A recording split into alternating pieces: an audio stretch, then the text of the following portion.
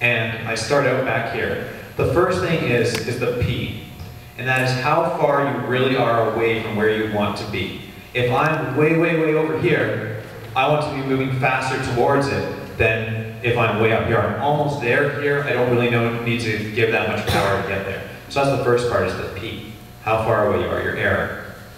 The next part we talk about is the D, which is your derivative. It's how fast you're going. Because if I'm going really, really fast, running along, which I don't do so well after beta testing so long, you want to actually kind of slow down a little bit. So D, the faster you're going, you kind of want to throttle down your speed. So you take away a bit because of how fast you're going. So it's kind of to pull you back. And then the I is that sometimes you get into situations where my constants worked before and then somebody tightened up my gearboxes on the robot. So I'm really here, and the P value that used to still give me enough power to finish this up doesn't work anymore. There's more resistance in it, and I just kind of sit here and I don't finish. And what the I does is the longer I'm away from where I want to be, or the hungrier you get, the more you want to get, the more power you put into the system. So over time, the power output will increase because it's been a longer time since I've been where I want to be. And that comes into a lot of fact when you look at heating systems. Like if you have a pool outside, the power that would usually get your pool from 77 to 80 degrees on a very cold night might not be enough power because there's too much heat being sapped off it. So the longer you're away from it, the more power you want to put into the system to actually bump it up to that speed. So P, I, and D, using those three parts, we can come up with a value that, if you tune it correctly, will bring you quickly from far away, and then you'll slow down and stop right on the point you want to be at.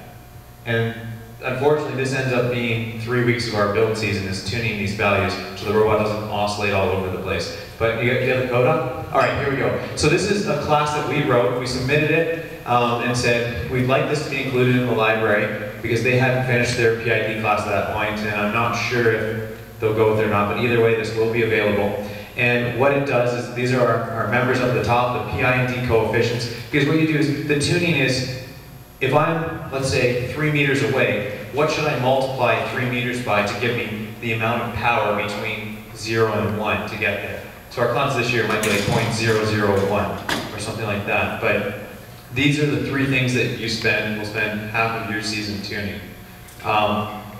But we store a little extra information here. Can you go down to the actual calculation? That's really the guts of what's going on. The calculation breaks down into 3 parts. So at the top here, don't worry about that first cycle part, we'll talk about that later.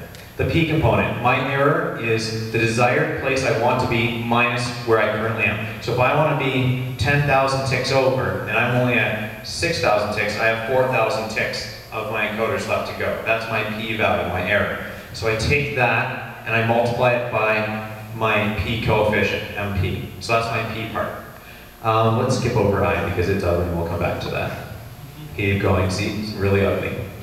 My velocity, we have for the past few years tracked our velocity as, because we're on a set cycle time at 200 hertz, my velocity is a number of ticks I've covered per cycle.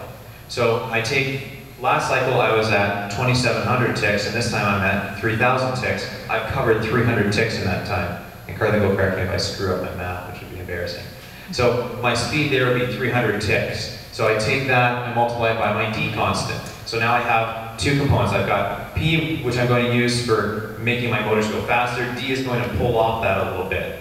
And now we get to the complete ugliness that really is where people stall with this stuff, is the I. I is the hardest part to do well and the most important part to be effective.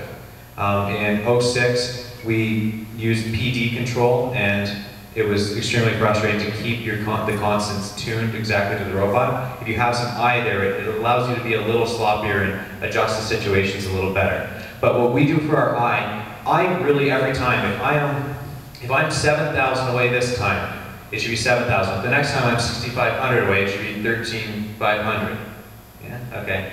And it should add up every time. But the problem with that, where most people run into with I, is that if you build up I like that, it's going to balloon and take over everything way too fast. So what we've done is we allow an I contribution maximum per cycle.